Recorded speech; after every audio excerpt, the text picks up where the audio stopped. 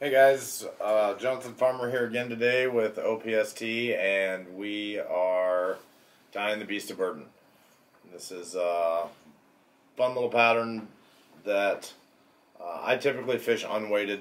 You could throw, some dumbbell ollies on here if you wanted to, but we're just going to go ahead and get started.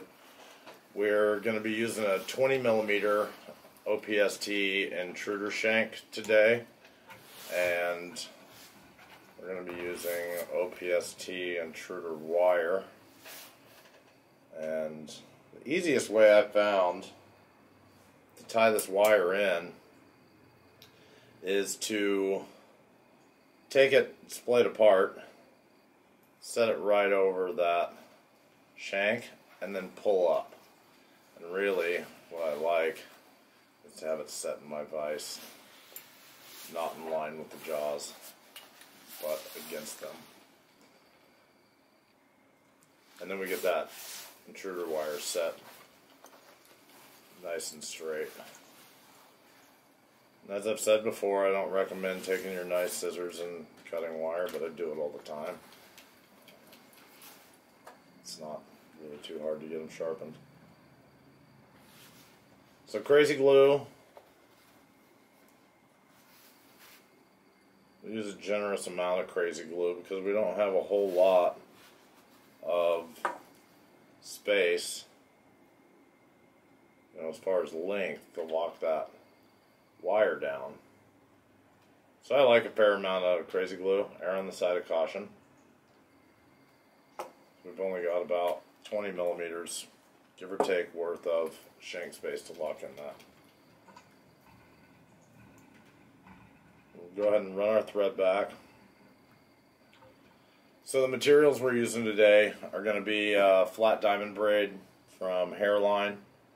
Then we're going to use Arctic Fox. I like the Waters West Arctic Fox. It's some of the best that I've found. It is the best that I've found. And then some angel hair and fin raccoon and OPST saddles and some flash, some marabou, some spay marabou from Nature's Spirit. That stuff is fantastic. And some jungle cock and some silver pheasant. There's a lot of materials that are going to get packed into about 8 millimeters, maybe 10 millimeters worth of shank. But we're going to run our flat diamond braid right up in front of the return, but I'm going to tie back onto it right before the edge of that return. And this is going to be the whole entire space that we're going to have to tie the whole front of this fly. So we're going to start with an Arctic Fox shoulder, and again, having an under fur comb when you're working with any fur, whether it be Arctic Fox, fin raccoon, craft fur, there's a whole ton other things that you can use it for, but those are the three most common things that I use it for. It's really helpful to have one of these around. So I just took a nice little clump of Arctic Fox. I'd say this is about half the diameter of a number 2 pencil. And then we're going to take out the under fur, just with our brush or our comb. And we can get that out. Because we don't want a really big, massive shoulder, because everything will collapse around a big, massive shoulder. And so we'll really just thin this out really well. I like to leave the guard hairs in. It's a personal preference. I like how they pulse and twitch. So now that we've thinned this out, when you hold it up, you should be able to see daylight through that Arctic Fox. And so we're going to use a little bit of, this is from Salar Synthetics. There's a whole bunch of angel hairs out there. This one is in pink. The color combination we're doing today is kind of a freight train color combination. Any color flash will work. Be creative and do whatever you really like and have confidence in. So we've got a little bit of angel hair mixed in with that Arctic fox. I'm going to do a double loop. Close it off. We're going to run our thread forward about 3 to 4 millimeters.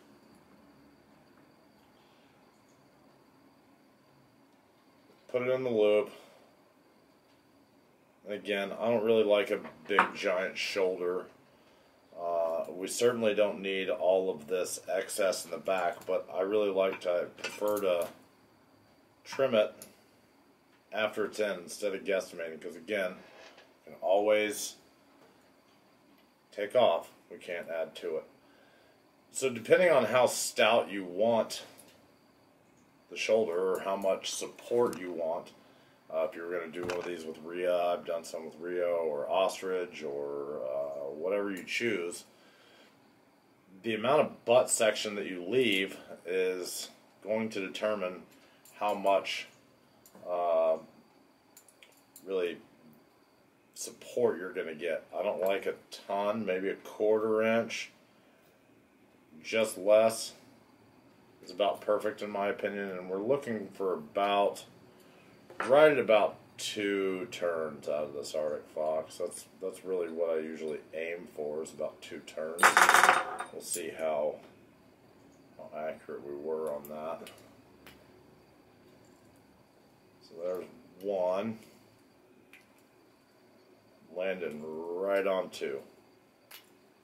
2 turns is perfect. 3 works just fine. If you're really over more than 3, then there's too much Arctic fox and maybe you should dial it back a little bit, because it will affect the overall outcome of the fly and how it swims. You don't want it to be too terribly stout.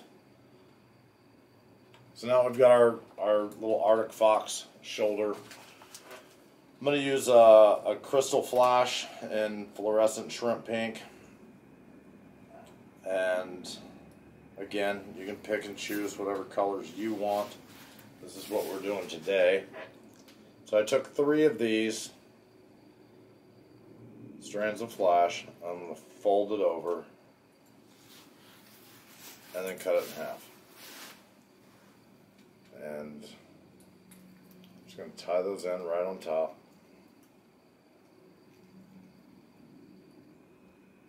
And we want them going just beyond the bend of the hook. And trim them at slightly different lengths.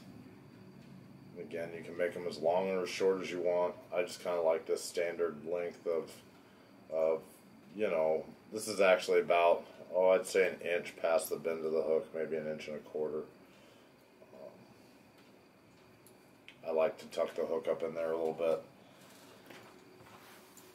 But then we're going to use some fin raccoon, and this fin raccoon is in fluorescent pink. This is it's a OPST product. You can find it in a lot of different places. Your local fly shop should probably have some fin raccoon. I'm just going to take a nice little clump. This is going to be our first real wing. This fly has 3 wings if you include the flash 4, but I don't find that substantial enough to really make any difference. It's just a little flash accent, but here's a nice little chunk. This is probably about a 1/4 of the diameter of a pencil. Take out that under fur. We're going to add this right in on top. And the fin raccoon should extend past the hook bend by, about 1/4 inch or so. We're going to make a couple of wraps to set that in place. We're going to trim that really close. Now, to ensure that this Arctic fox, or this fin raccoon rather, because we don't have a ton of room to really build up a lot of thread, we're going to take a little bit of crazy glue. We're We're going to run that on our thread. Just so you get a nice little bead. Not so much that it runs, but just enough so you can get a nice little bead of Crazy Glue. Or Zap-A-Gap, or whatever you prefer. I really like Crazy Glue.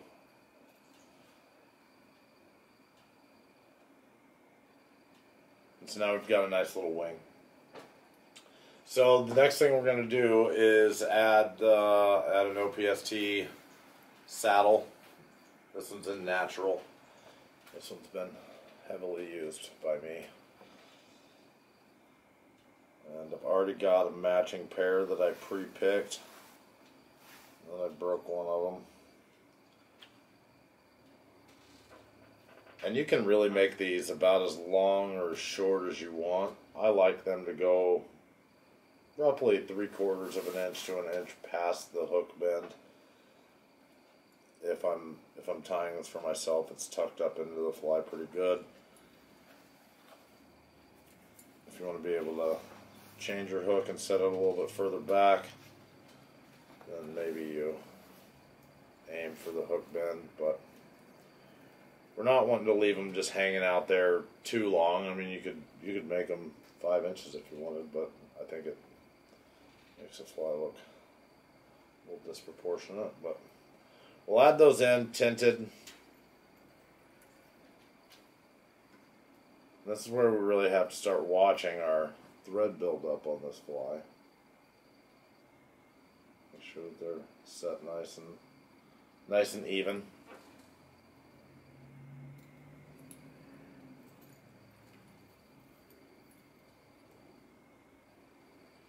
Now for our Spay Marabou. This is Spay Marabou from Nature's Spirit.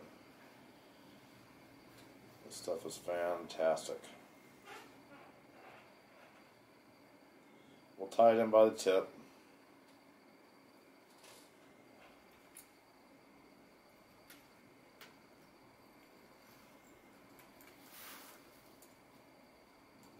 I like to double the tip back and then just break it off. Just adds a little bit more security. And then we're really looking for, there's one, here's two. And again, this, you know, when you're working with feathers, you get individual, you know, variation. So we're going to go with 3 wraps with this one. Typically, I'm aiming for about 2.5, about 2.5 turns. This one in particular was on the sparser side, so we just went with a full 3.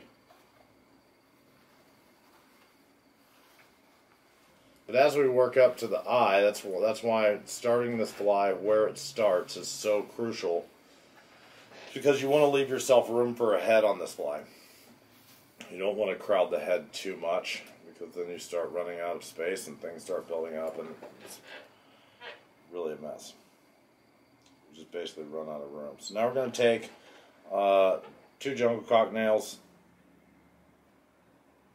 I like these a little bit on the longer side, so I'm using the ones from the middle top.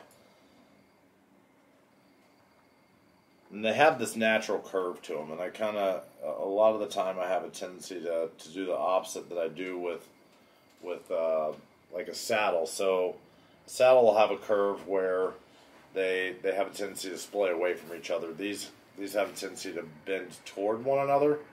And so I'll actually take the one from the right and set it on the side close to me, and the one from the left away from me. You'll see how they tint in just a second.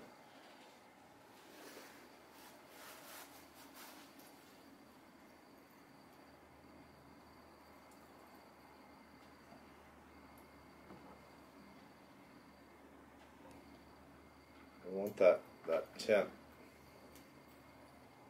to go with the natural flow of the fly. So the left one going on the far side gives us that natural tint. Now we'll finish it off with some silver pheasant. And this is one that I pre-picked. I really like the longer silver pheasant feathers for this fly as opposed to the smaller ones. So I'll pick out all the longer ones out of the bag. And again, with silver pheasant especially, hackle pliers make things a lot easier.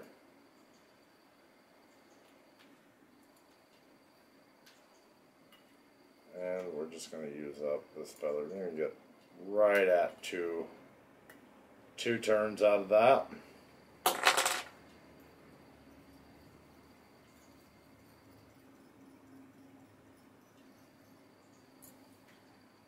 Build up a nice little hot head.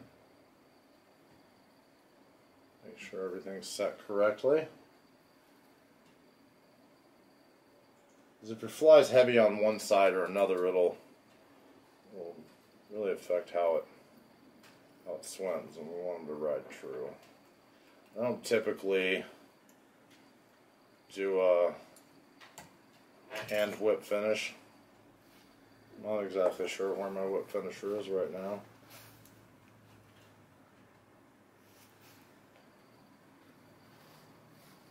And we'll just coat the head in crazy glue.